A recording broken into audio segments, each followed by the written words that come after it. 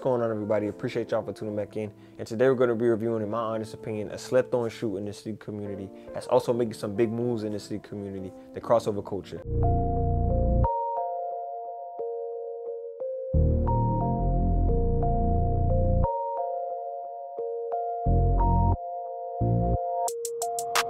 Phone started jumping, what a day. So if some of you guys are new here, this is my second time reviewing a crossover culture shoe. The first one I did was the Sniper, and I'm not gonna ruin it for you guys. So if some of you guys wanna go ahead and watch that review, click the annotation above me. But it was a very solid shoe, and I'm expecting the same exact thing for this shoe. And I don't know if I'm late crossover culture, but I did see that you guys are on Dick's Sporting Goods, which is a very, very big accomplishment, at least in my honest opinion, because you guys not only went from your own website and app to being on another website and app. So if some of you guys are interested and like what you hear about crossover culture, I will leave links down below to cop this shoe from their official website. Starting us off, I talk about the sizing and the price. And the sizing, I can recommend that you guys go up half a size. Now, I normally always go true to size in my basketball shoes just to give you guys my honest opinion of what sizing you guys should go. My toe was close to the toe box. It wasn't hitting it or causing any pain or discomfort. I just wanted to let you guys know I think it's best to go up half a size just to have that little bit of extra toe space. Also, wide footers, I would tell you guys go up half a size as well. Now, like I mentioned before, you guys can go your true to size because there is no uncomfortability in the toe box or anything like that. But me personally, depending on the shoe, I like to go up half a size just to have that little bit of toe space.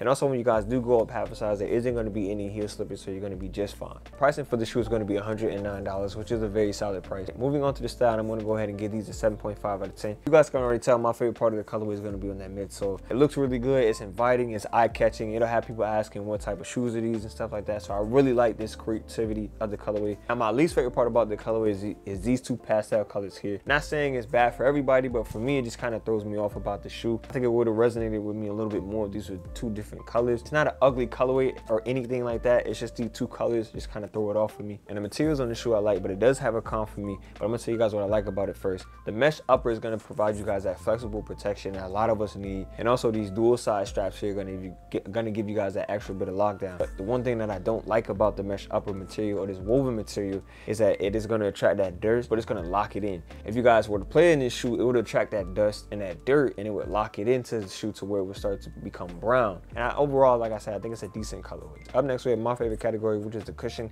and I'm going to go ahead and give these an 8.5 out of 10. Now, one thing I do like about crossover culture, at least from the last shoe that I reviewed, are known for making some really good cushion, and these are no different. These are nice and soft. Also, you guys are going to get a good amount of impact force protection upon jumping and landing. And inside the shoe, they're going to have a high rebound twitch foam, which is, like I said, is going to give you guys that really good amount of impact force protection upon jumping and landing. A little bit of spring, and also you guys are going to get a really good amount of cushion towards the back of the foot. Even though some of you guys shouldn't be landing on the back of your foot or whatever the case may be, but I think they added that just for some extra bit of protection for some of you guys, that if you guys do have improper jumping mechanics or whatever the case may be, if you land on the back of your heel, which you should never, you guys already know I'm really big on cushion. That's my favorite aspect of a shoe, and this does just that, especially with it being nice and soft right here. Now on foot, you guys are going to get a really good amount of impact force protection upon jumping and landing. I felt that when I was doing Euro steps, dunking, crossovers, step backs, whatever I was doing, going for the rebound and stuff like that, jumping in the air and landing back down, I felt that really good amount of impact force protection upon jumping and landing. For the play styles, I think this can fit pretty much any play style. Big, guard, slasher, crafty, because you guys are going to have that cushion output to protect you guys. You guys did a really good job inside the cushion setup. I don't have anything negative to say. This is a really good cushion setup. Also too, I wanted to mention that some of you guys do hoop outside, or your gyms are closed, or you have to play outside. If you were to take the shoe outside, this is definitely going to give you that impact force protection that you need to hold you against asphalt. So yeah, this shoe does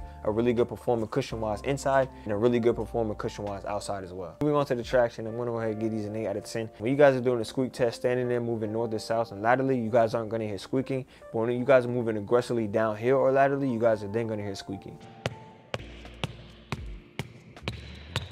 The traction pattern for the shoe is a solid one, and I don't know if you guys can see that. It is going to attract some dust, but it is going to do a good job of fighting it off. One thing though, I will tell you guys, if your court is known to be very dusty, or if the AC is off in your gym, I would tell y'all not to wear these shoes because they're not going to last you. You guys are going to do a lot of slipping. But if you guys play on a court like me that's somewhat dusty, you know, to keep up with it on certain days, and certain days it's not that bad, but it's not that good either. You guys can't wear this because the grip and bite is going to be there for you guys and have the confidence while you play. So Euro steps, spins, step backs, lateral movements, attacking downhill, deceleration moves, you guys are going to be able to play like that and have that confidence moving on a somewhat dusty court. Now obviously if you guys play on a pristine court, you know, high level court, then these are going to perform very great as well. The traction pattern design is a very unique looking one, but it does a very good job. Honestly, in my opinion, in this shoe, be aggressive. The aggressor is going to win in this traction pattern for this shoe. So if you're attacking downhill, decelerating, step back, side steps, aggressively attacking the basket, doing Euro steps like that, anything that's going to stop you and make you do another directional move, this traction pattern is definitely going to benefit you. Now, if you guys wanted to go ahead and take this outside, the grooves are pretty strong, so I think it is going to last you outside. I wouldn't tell you guys to take it out a lot. Like, I would tell you guys to take it out here and there, in my honest opinion. So the traction pattern for this shoe is very solid. Even though you don't hear that much squeaking on the initial squeak test,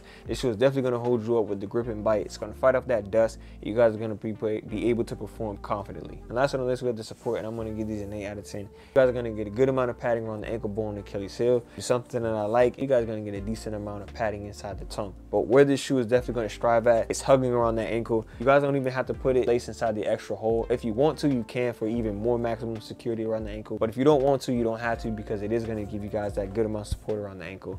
And these dual straps here, I did feel a little bit of something. I'm not going to sit here and say they made the lockdown even better than what it was, because I think the lockdown would have been solid without these little dual straps to the side. So the support for this shoe, I have no issues with it, and I love the fact that I can confidently play in the support and I can confidently play in the traction, which is going to make for the best of both worlds, especially crafty, shifty, whatever type of play style you are. You guys are going to have that confidence, support, and traction wise. And ending it off with the ranking of the crossover culture Fatale, and I hope I said that right. I wanted to say it at the beginning of the video, but I did not want to look like an ass and say the incorrect name. But ending it off with the ranking, I'm going to go ahead and give these a B+. And I don't know if you guys checked out my last video of the crossover culture, the sniper. I think that was a B or B+. So what it lets me know that this shoe brand provides in consistency. And also shout out crossover culture, because I seen that you guys like a day or two ago signed Torian Prince, or Torian Prince signed you guys, and he's been wearing you guys shoe in the NBA season. And I think that's a big accomplishment. Definitely big ups for y'all, and they are definitely making, I'm telling you guys, they are definitely making moves in this community. If you guys haven't paid attention, I might want to go ahead and start paying attention. Also, I have their Instagram down below in my link if you guys want to go ahead and follow them. The cushion aspect obviously is my favorite part about the shoe. You guys at crossover culture make a really good cushion. It's soft, responsive. It's going to give you guys that impact force protection upon jumping and landing. So I definitely appreciate that. So cushion aspect, you guys are killing it. Traction aspect, I would like a little bit more some squeaking on the squeak test. That doesn't always